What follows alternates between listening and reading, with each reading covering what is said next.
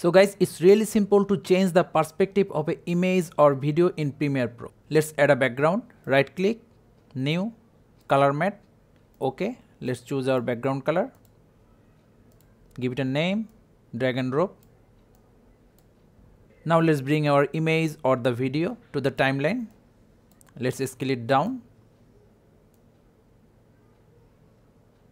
Now to change the perspective, select the clip, then go to Effect, search for corner pin.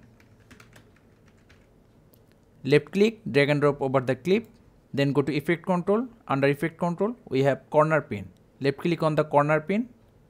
Let's change from fit to 25%. As you can see that we have 4 corner pin on each of the corner. Now to change the perspective, click one of the corner pins, left click and drag. It kinda laggy, but it's totally normal.